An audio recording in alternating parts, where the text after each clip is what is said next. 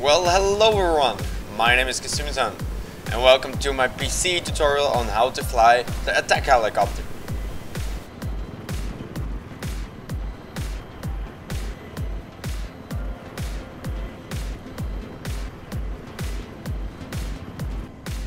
Welcome to part 2 of my tutorial. In this part I will teach you how to fly the helicopter. Now this will be a rookie lesson meant for those people that crash 5 seconds off the takeoff. So if you're one of those people, keep watching and you might learn something. Now I fly with a keyboard and a mouse. Works best for me since I don't have a joystick or anything. And it seems to be the easiest way for me. The 4 keys on the keyboard you use for movement are WASD, the same as when you are on foot. In order to take off you press W, which increases the engine RPM. And by pressing A you can turn left. Pressing D will turn you right. Now I'm not touching the mouse here, so I'm staying level. Now if you press S you will descend, but you will descend pretty rapidly, so don't press it too much.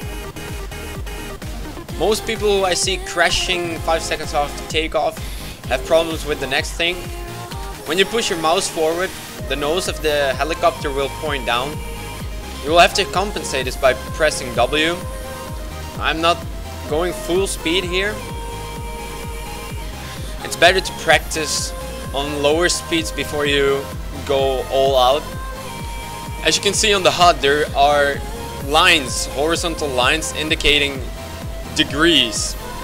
Now there's a sweet spot between 10 and 15 degrees. If you hold your crosshair there and you go and you press W all the way down on the keyboard, that's basically when you can go full speed and maintain about the same altitude. Now after a while you will learn this by yourself and not looking at the HUD, but it might be kinda handy to look at the HUD first. Now that you know how to fly your helicopter in a straight line, we can go to turning the helicopter. Now when you push your mouse to the right, you will see this. You won't really turn quick. In order to make some good turns, you will have to push both the button on the keyboard in which direction you want to go to. So if you're going left like this, you want to push A on the keyboard and move your mouse to the left. This will give you some really good turns.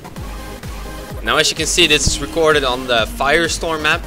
I find this map the best map to practice flying. You find a pretty empty server with a few players on it, and you get a chopper. There's a lot of wasteland around the map, not much to crash into, so it's the best map for practicing flying in my opinion. One thing that gives you a really big advantage in flying the helicopter is knowing the maps, knowing where you can make tight turns, where you can try to lose other aircraft. So try to learn the maps. It will really help you out in the long run. Many people also have problems hovering with the helicopter or landing it. If you have some speed build up and you want to try to hover or land, you will have to pull your mouse back so your nose will go up. It will decrease your speed. And if you want to land, you just push S to descend. And if you want to hover, you have to compensate every now and then a little bit with W to keep some altitude. This is a really good way to cap objectives. You'll have to watch out though for people trying to hit you with tanks and RPGs. But I normally only do this when there ain't many enemies around, like in the start of a round. And it will give you some nice points and it will count towards your attack helicopter score. So that is pretty nice. So once you're getting the hang of it, you can start practicing some more advanced stuff. A nice tank there, by the way. I thought it was kind of funny, floating tank. Best map for this, in my opinion, is Caspian boarding. Why? Because there's this awesome road you can follow, flying low, and I will show you right now. It has some pretty neat corners in it, which requires some pretty fast turning, pretty fast thinking. And it really helps you to learn to fly better. One important thing to keep in your mind when flying like this, or doing anything else for that matter, is your mindset. If you go into the chopper and you're already thinking, oh my god, I'm gonna screw this up, I will never be able to do this, you won't make it. You will just crash, you will just fail all the time. You'll have to go into the chopper thinking, now I'm gonna fly and I'm gonna kick some ass. That's when you actually kick some ass and fly like you've never flown before.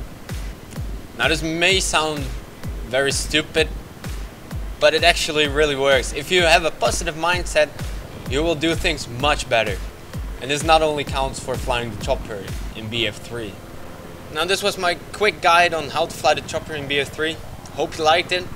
And I might be back with a part 3 covering how to attack vehicles on the ground and in the air. Some basic maneuvers. We'll have to see. If people want it, leave a comment, thumbs up, whatever.